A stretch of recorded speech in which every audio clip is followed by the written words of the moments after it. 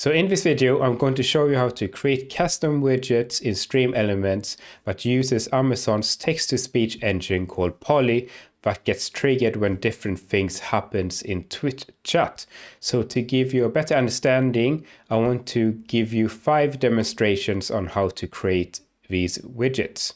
So in front of me, I have Stream Elements open here. I also have my Twitch page opened with Twitch chat. So let's just go through these examples. So example number 1 is a text-to-speech command. So if someone in chat writes exclamation text-to-speech, so anything written after that will be said aloud. So for example, it's me, Mario. It's me, Mario. Or let's take another example.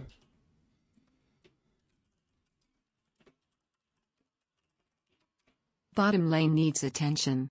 So that's a simple text-to-speech command. So example number 2 is a knock knock widget. So if anyone in Twitch chat simply types knock knock, this will randomize a knock knock joke and say it loud. So let's type knock knock in chat. Knock knock. Who's there? Annie. Annie who? Anything you can do, I can do better. So let's try knock knock again, see if we get another joke. Knock knock. Who's there? Cow says. Cow says who? No, a cow says moo.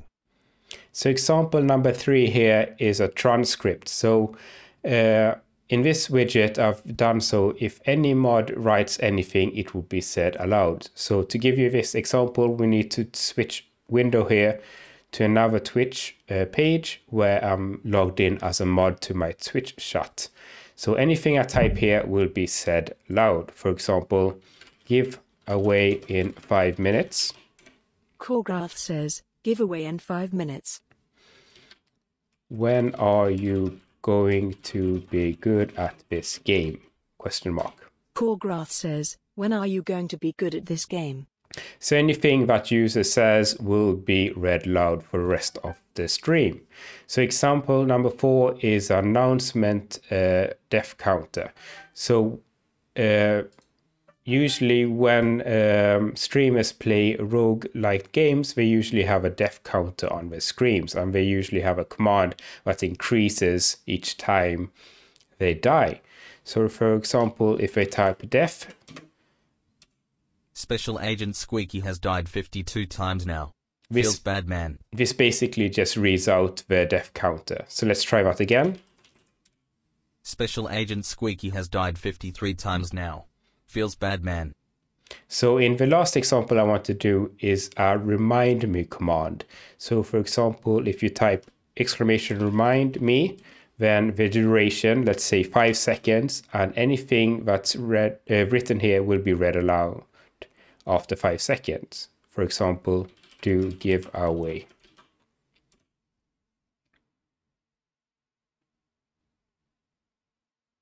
This is a reminder, do giveaway.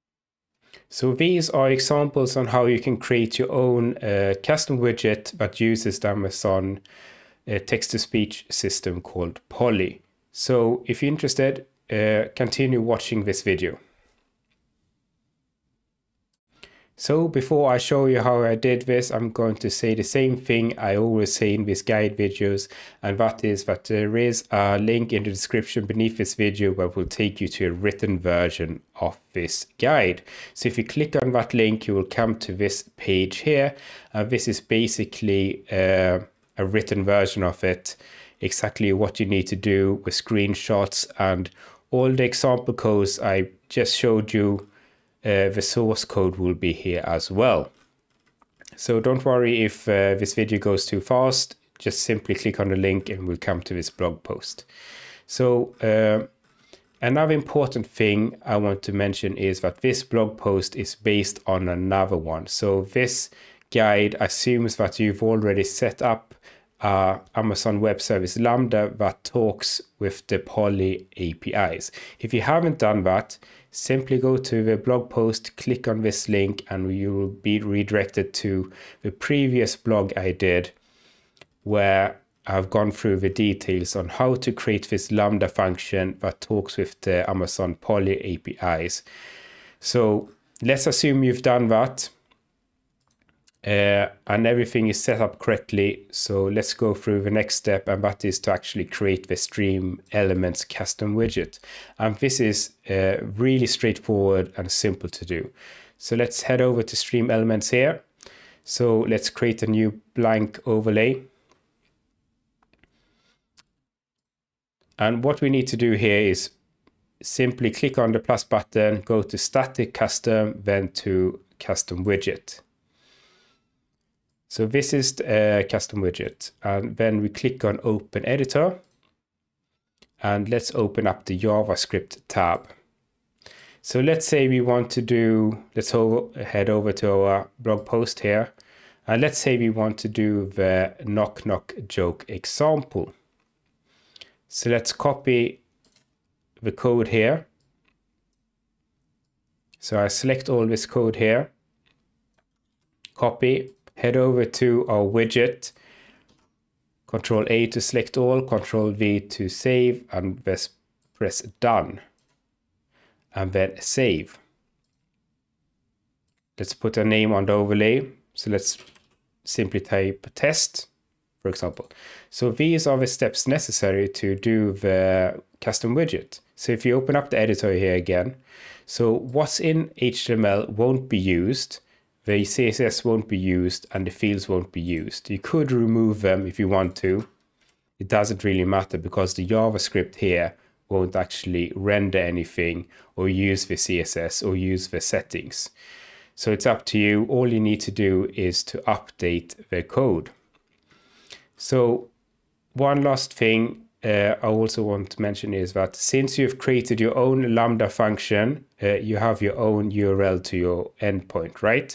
So what you need to do when you've pasted in the example code here is to change the URL in this variable here, AVS URL based to your own endpoint URL, whatever it might be. And if you want to change the voice here, simply do that as well here. So this is now up here. So if you go back to our Twitch page and Twitch chat, and if we simply type knock knock. Knock knock. Who's there? Cow says. Cow says who? No, a cow says moo. So these are the steps needed to create your own custom widget in Stream Elements that uses the Amazon text-to-speech system called Polly. So if you think this video was useful and educational, feel free to give a thumbs up. Otherwise, I will see you in the next video.